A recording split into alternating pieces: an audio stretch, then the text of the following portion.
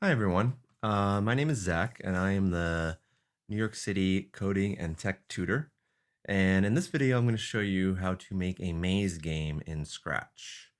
This is, I would call this like an intermediate level project.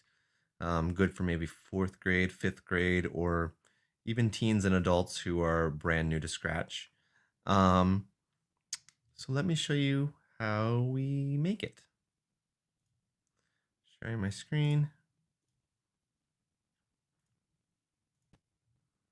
All right, so once you're logged into Scratch, you're going to press create to start a new project. And you're going to get rid of this cat sprite. And the first sprite you're going to need is a maze sprite. So for that, we're actually going to go to another website, and we're going to search for Maze Maker in Google. And when you're in Maze Maker, you're going to find it's this website that I like, hereandabove.com. So I'm clicking there. And you can play around with this, but I'm going to tell you right now that that good numbers to put in here are a width of 9, a height of 7, and a path width of 45. That'll work out pretty well. I'm going to generate the maze. Now I have a maze. I want to use this maze in my Scratch project. So I'm going to right click on a PC, or if your PC doesn't have a right click, you can try a two-finger click, which is the equivalent of a right click on a lot of PCs. Or if you're on a Mac, you can do a control click. Or on a Chromebook, I believe it's also a control click. So I am going to save image as. I already have one there, but I'm going to override. I'm going to save it in the downloads folder of my computer. So I'm pressing save. And then I'm going to go back to my Scratch project. And I'm going to go to here to choose a sprite. And I'm going to upload a sprite or an image to be used as a sprite. There it is in my downloads folder. Macs have downloads folders too. I'm pressing open, and yay, now I have a maze. It's not big enough, so I'm going to change the size here to 200. Okay. And that's pretty good. All right, so another thing I want to do, this maze is, you can see it's like actually got a lot of white around it. I actually want to not have this white. So I'm going to now go into costumes for the maze, and I'm going to choose a color, but the color I'm going to choose is transparent. So I'm choosing this red line, and I'm going to paint bucket on the white. And now the the maze is truly transparent, and you'll see why that's important in a little bit. Now then, another one thing to note, that once you've made it transparent, the maze becomes a little bit hard to move around. So I have to click right on the black line in order to move the maze around. And it looks like I got a little bit of some white still on there, which maybe I'll just get rid of right now. Okay, you don't have to do this, but I'm just doing it to be safe. Okay. All right, cool. So now I've got a maze, and now I need to make someone that can move around the maze. So I'm going to draw I'm going to draw, you can either draw a character or choose a character. I'm just going to choose a character, maybe a fantasy character, and I think this hippo will do. All right, so this hippo will be who I am, and the hippo is too big. He needs to fit within the walls of the maze. So maybe like 30. That's pretty good. Maybe 25. Remember, it can be pretty small because when you play the game full screen, it won't look so tiny. So it's only going to look a little tiny right here. Alrighty, he kind of fits. I'm gonna, just to be safe, I'll make him 20. All right, cool. All right, now we need to make him move around. So to make him move, what we're going to do is we're going to do 4 of these when space key pressed blocks. 1, 2, 3, 4. We're going to do up arrow, down arrow, left arrow, and right arrow. So our main character is going to move around with the arrow keys on your keyboard. So when the up arrow on my keyboard is pressed, I want him to point in direction. So I'm pointing in direction. It's a blue block. I want him to point, I'm gonna make this bigger so you can see. I want him to point up. When you press down, point in direction, click on the 90, make him point down. Left arrow, point in direction, click on the 90, I want him to point left. And right arrow, point in direction, it's already on right. Got it. So if you look at him now, now I'm pushing the arrow keys, he's pointing in different directions. That's good. Now he goes upside down when I do left. If you don't want him to go upside down, if you don't want him to like change as much when he changes direction, you can click on the direction button over here, and then there's looks like two arrows pointing at each other. This will make it so he doesn't spin as much when he's changing direction. So like right now he's actually pointing down, but he doesn't actually animate as if he's pointing down. Okay, so pointing now, obviously pointing is not enough. He also needs to move. So we're just going to add a move 10 block to every single one of these.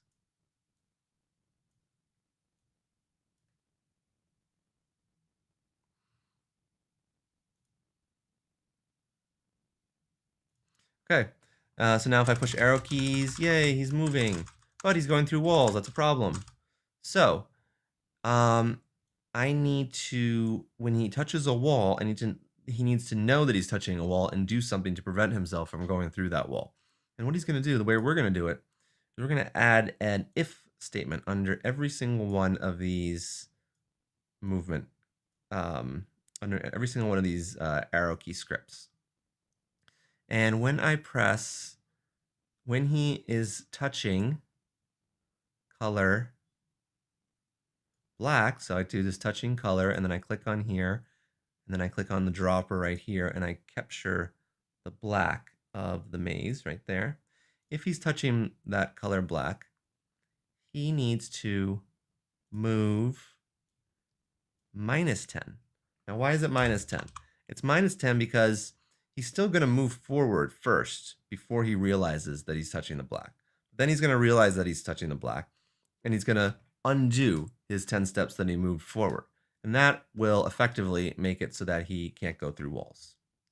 So if I right click or control click or double or two finger click on this, I can duplicate it. And I guess I should have done that before I put the if statements on. But I can duplicate it, and then I can duplicate it, and then I can duplicate it. And now he can't go through walls. He can just walk around the maze. Cool. All right, next we need some bad guys. So I'm going to do 2 bad guys. You can add more bad guys if you want. Yeah, I'm just going to do 2 bad guys, but you'll be able to add, I think the game's probably better with like 3 or 4 bad guys, but for the video I'm only going to show you how to make 2. All right, so I'm going to again choose a bad guy. Maybe this dragon, and he's way too big, so I'm going to shrink him, maybe size 30. Even smaller, 20. All right, and so this bad guy is going to lurk. I think he will lurk in, let's see. I guess he can hide out in this hallway. How about he hides out in this hallway right here? This long hallway right here. All right, so for that, I'm going to do green flag. I'm in the dragon, I'm doing green flag, and he's going to do something forever. The dragon is going to do something forever. He's going to forever go back and forth. The first place he's going to glide to is where he is right now, which is -193, -141. Those are the coordinates of the dragon right now where he is. So I'm going to go to this glide block, and you can see the numbers are actually already there for me, X, Y. If they're not there, you can type them, just copy them from just move from where you want them to be and copy the numbers. So that's the first place he's gliding to. And the second place he's gliding to are right here, is right here. So again, 185, -141, the numbers are already there for me. I put it in, lovely. Now if I press green flag, he's gliding. He's gliding way too fast. That's going to be an impossible game. So I want him to glide. I don't know. Maybe he'll glide. The first, maybe he'll be slow gliding one direction and maybe like fast gliding the other. Yeah, maybe not so fast. Okay. So he takes his sweet time to go there. He takes 6 seconds to go one way, takes 4 seconds to come back. All right. And if you want, you can also put a point in dirt before he glides one way. You can make him point in the direction you want.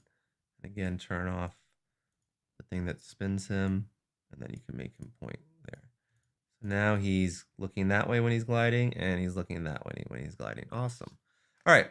Now then, we need the game to be over if you touch, or we need to make the your character go back to start if he touches this bad guy.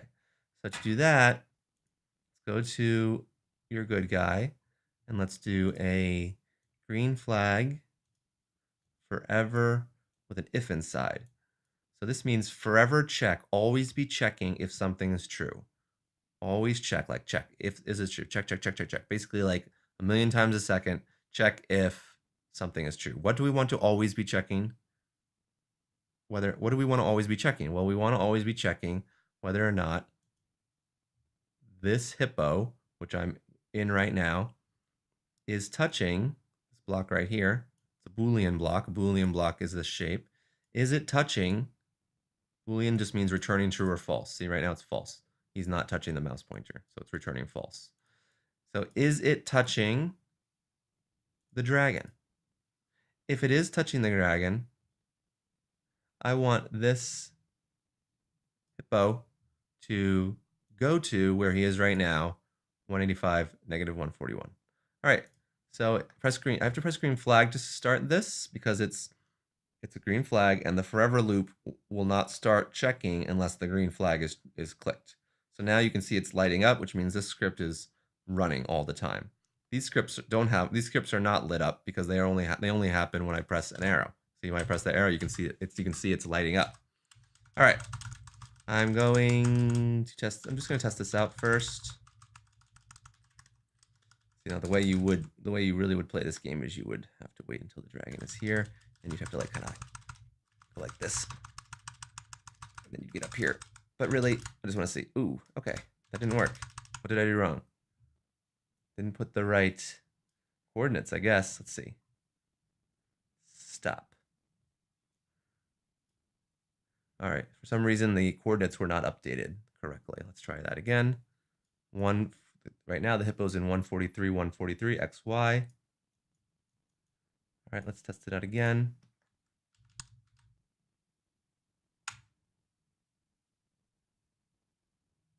There, it worked. Okay. So that was some trouble. That was some debugging that you saw there. All right, so that works. Now, if I were making this game like making the entire game right now for this video, I would definitely add some more bad guys. Maybe the bad guys that go through walls, or they can go between any points. Maybe bad guys that move between like a whole lot of points instead of just this coordinate and this set of coordinates and this set of coordinates. Maybe it's a more complicated path that the bad guys are moving around through. But I'm not going to do that right now. Instead, I'm going to do one more bad guy that moves in a completely different way. I'm going to choose a sprite. I think for this bad guy, I will choose this bat.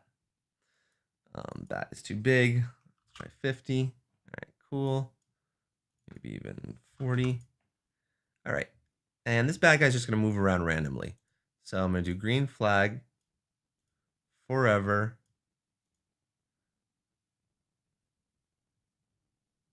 Glide to random position. Maybe every 3 seconds, this bat's going to glide to a random position. 1, 2, 3.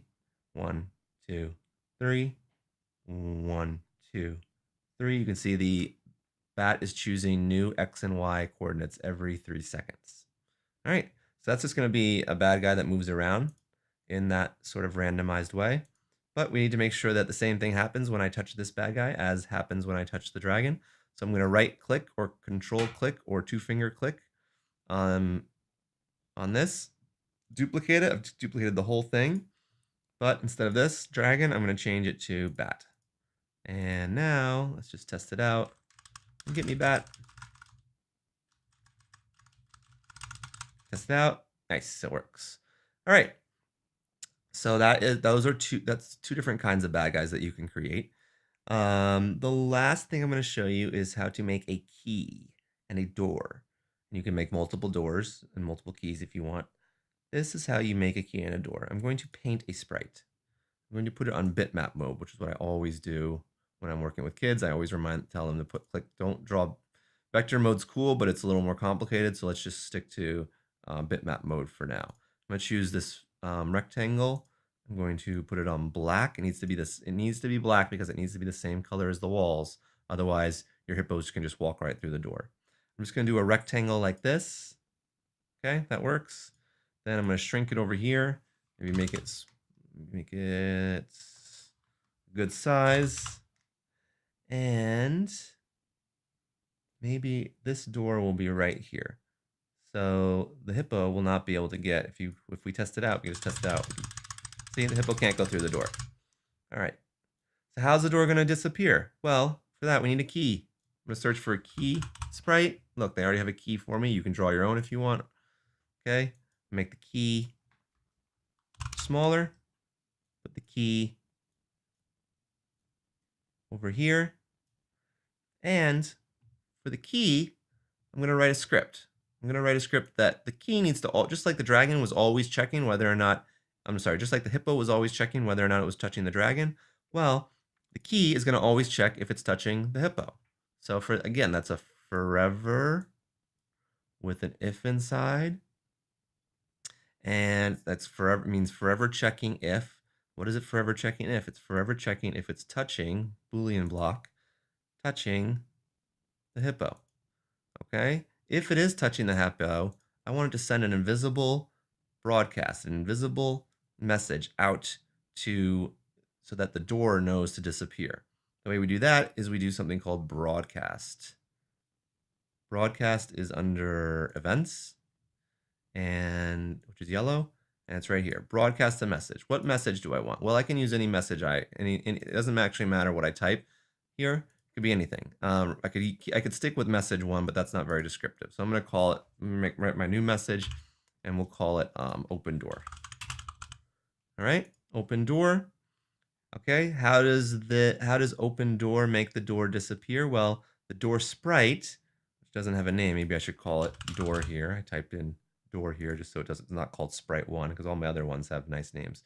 So this is door, and it is going to receive the broadcast. When I receive open door, when it receives this invisible broadcast message from key, it's going to take that invisible broadcast message and know what to do with it. It's going to, under looks, it's going to hide. All right, let's test it out. I'm going to cheat a little bit so that let's pretend that I actually got all the way over here, but I can't get past the door yet. Well, I got to run over here, and boop, I touched the key. Ooh, maybe we want the key to hide, just like the door. So for that, if we want the key to also hide, we should probably put a hide block in here too. There, now the key is also hid when touched by the hippo. All right, cool. Now then, let's say I die. Okay. And I press stop, and I want to play the game again. I start the game again. Oh no, the key and the door are not coming back when I started the game over again. Well, for that, we just need to make sure that when to fix that, we just do green flag show. Green flag show for the door. This means that when I press green flag, meaning when I start the game, these things are showing. So that's like just making sure the game is easily replayable. Okay. So let's test it out again. Let's cheat. Move him over here. Cheating. There, it works. Beautiful. And if I press green flag, starts the game over. Oh, it doesn't really start the game over. You know what else we need? The hippo. The hippo needs to go, the hippo needs to, when I press green flag, go to its starting position, which is up here. This is just also going to make sure the game is easily replayable. And again, the hippo is not updating. Let's see. Got to make sure that these numbers, negative 183, match. So sometimes it doesn't update. Negative 183. No, it's still not. Let's see. All right. So if it doesn't update, then you got to do the numbers yourself. So 147, 140. Put there. All right. Let's pretend I'm cheating again. I restart the game. No, not negative 147, 147. There. Cool. All right, let's cheat again. Come on.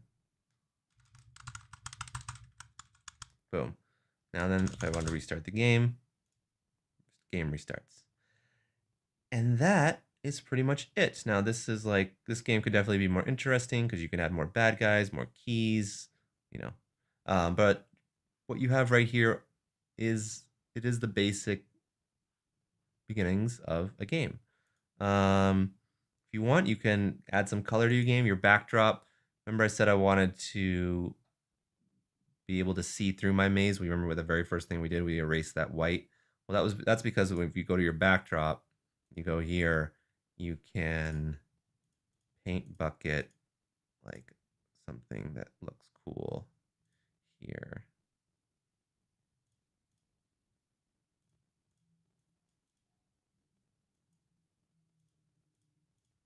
All right, you can make a cool background for your maze, for your game.